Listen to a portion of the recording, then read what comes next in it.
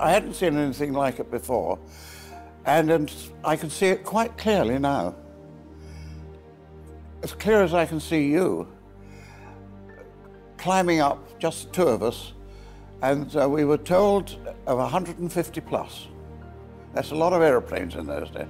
And I looked ahead into the distance, and there it was, like a lot of gnats on a summer evening, coming towards us. And my reaction was, you know, where on earth do we start with this lot? What do we do? And the answer was to go straight in.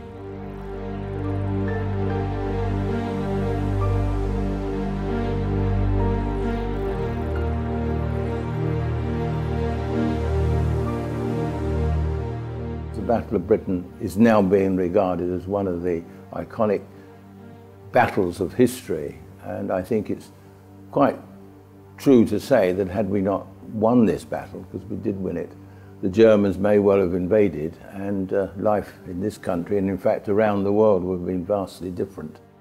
We knew we were fighting pretty heavy odds, the odds being very much against us. People were frightened.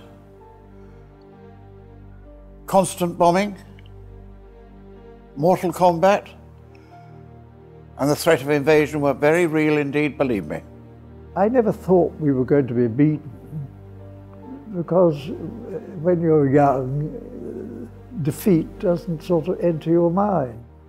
I think my family must have been quite horrified to think that their son had volunteered for this, what was obviously a dangerous thing. On the other hand, my father had fought in the trenches of the First World War.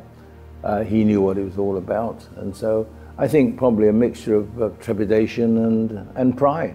The papers were showing that clouds were gathering over Central Europe, and everybody was talking about what we might have to do to defend ourselves in case something happened. And I noticed that a lot of friends and so on were beginning to join up. I think my mother was probably rather cut up because she lost her brother at Arras in the First World War. And so she was a bit sensitive about her children joining up. Nevertheless, I think all in all it was accepted, but there was nothing strange about it. In the early 30s, I was motoring past Croydon Airport with a friend and saw a notice up, flights 5 shillings.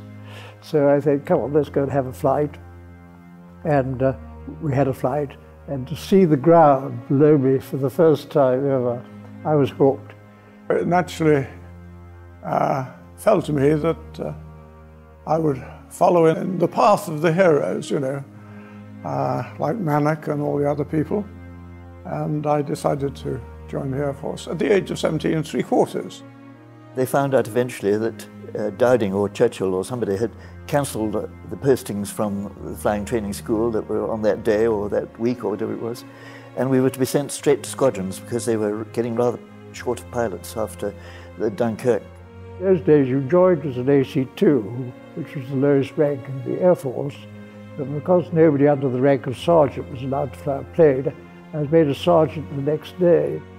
It was about the 9th or 10th of September when I first saw my first German airplanes, and they were fighters, some 109s.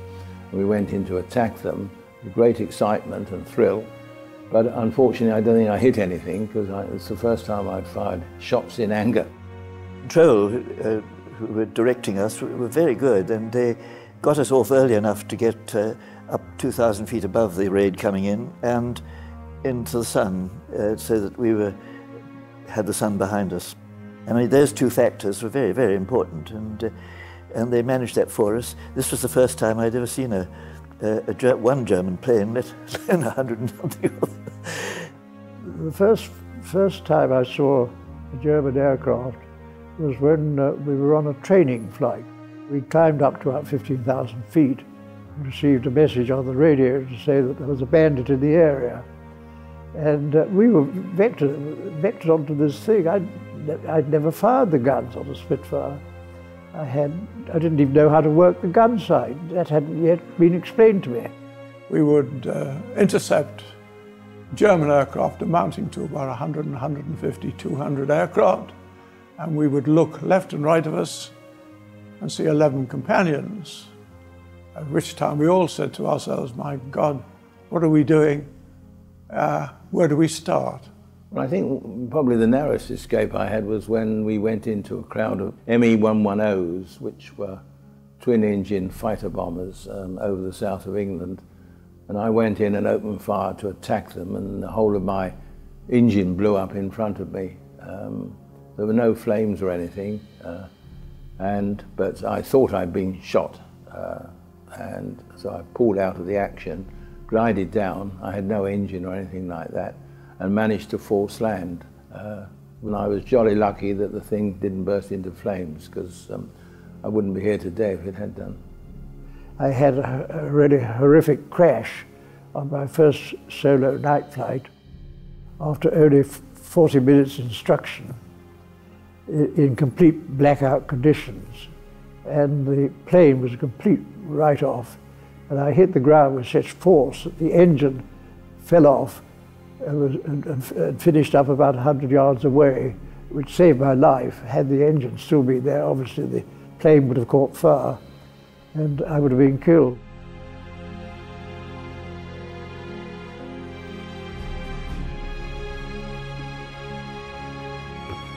Well, without Keith Park, the Battle of Britain would never have been won. There was that famous occasion when Churchill visited Uxbridge and was in the operations room when every single squadron was in the air. And Churchill turned to Keith Park and said, "And what reserves do we have?" Keith Park said, "None." Every squadron and every pilot was flying on that day. It was Keith and his controllers and so on who controlled the battle. So the battle was, well, it was won at the sharp end by us, but at the back end it was Park and Dowding's planning, pre-war planning and so on, that enabled victory to come our way. And he used to come around, fly around all the stations and chat to the chaps and so on. He was a wonderful bloke. Now, the miracle of the Battle of Britain was that our system was so good that we were never short of aircraft. And if we finish up at the end of the day with 5, we'd be back to full strength by the afternoon of the following day. It's easy to bomb an airfield, but it's very difficult to put it out of action. Biggin Hill, to my knowledge, while we were there, never stopped operating its Spitfires at full throttle. And it's only in the last 20-odd years that this has come back, and the historians have got hold of all the facts and figures and so on, and it is now recognised after 70 years as one of the major battles of history. And I think it's great that the Royal Mint, which is so well known around the world, with its integrity, is taking on producing a coin to commemorate this great battle, and we're truly grateful for the support that we're getting from the Royal Mint. I'm reminded of the tenseness, the excitement, the fear and so on that went into any fighter pilot when he's going into action, because this is what the coin depicts, the squadron getting ready probably to go down and attack. I think it's the most beautiful design, and I think it's so appropriate that the 70th anniversary is to be marked by the issue of such a special coin. Anything that perpetuates the event should be applauded. Had it not been for the Battle of Britain, they wouldn't be here today. We certainly wouldn't have had a multiracial society. Hitler wouldn't have allowed that. And the world would have been a very, very different place.